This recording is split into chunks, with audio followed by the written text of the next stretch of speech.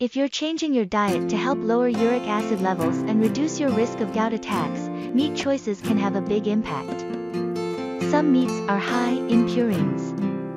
Purines are substances found naturally in the body as well as in foods. They are broken down in the body to form uric acid.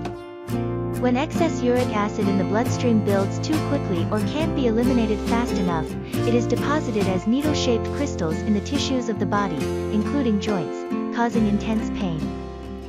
And a 2012 study in the Annals of the Rheumatic Diseases showed that the risk worsens as more purines are included in the diet. But what if meats are your favorite food? Here's what you should know about your options. 1. Meats to avoid if possible: organ meats, liver, kidney, heart, sweetbreads, tripe, brain and tongue, fish/seafood, anchovies, herring, mackerel, sardines, sprats, whitebait, trout, scallops, fish roe, caviar, crayfish, lobster, game, pheasant, rabbit, venison, quail, goose, mincemeat, meat-based liquids, gravies, broth, consumes, bouillon. 2. Meats should be used in moderation: oysters, mussels, and most other shellfish, prawns, shrimp, scampi, beef, chicken, turkey, lamb, pork, duck. 3. Learn how to watch protein intake.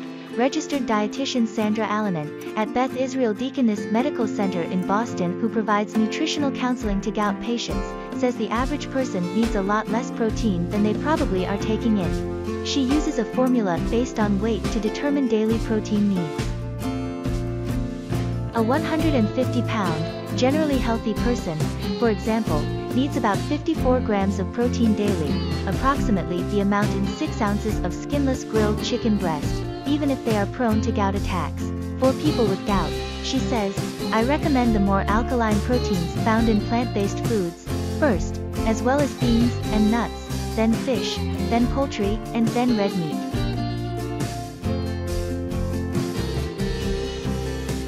As for general dietary recommendations, in those with gout, Allanen says it's case by case.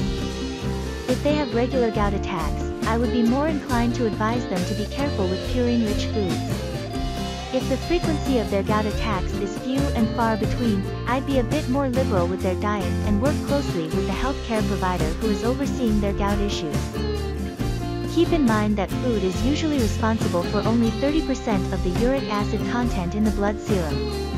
A healthy diet is an important part of managing overall health and lowering uric acid. However, it's critical that you work with your doctor to treat the root cause of gout. Thanks for your watching.